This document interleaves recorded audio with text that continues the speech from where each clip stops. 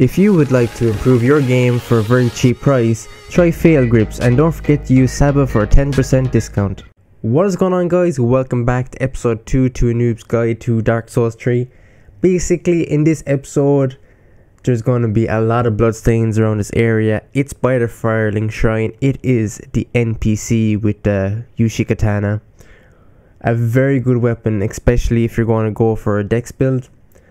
There's a very cheeky and cheesy way to killing this guy, which I think might be set up by the developers, and that is to basically try and get him off the cliff.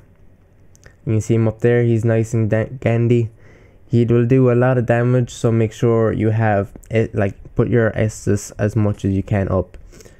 If you want, you can two-hand your weapon. It depends. I prefer to do the rapid to try and get him off the cliff. But once he kind of goes to the side, just make sure to keep attacking him. And he might backstep off the cliff. But if you're running out of stamina, back up, because he will wreck you.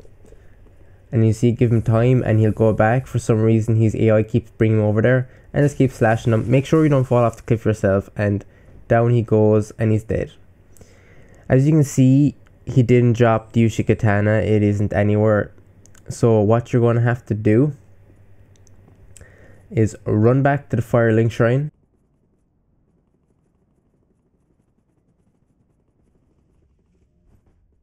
Rest at the bonfire.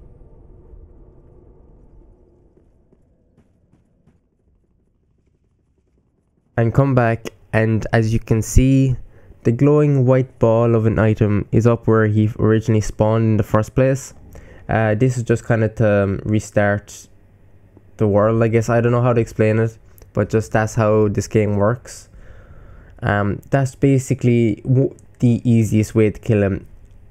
Killing him legitly will result in you dying a lot of times, especially if you just after killing the first boss, as I am after just doing. Thank you guys for watching. This has been Saba White 10. Please like and subscribe.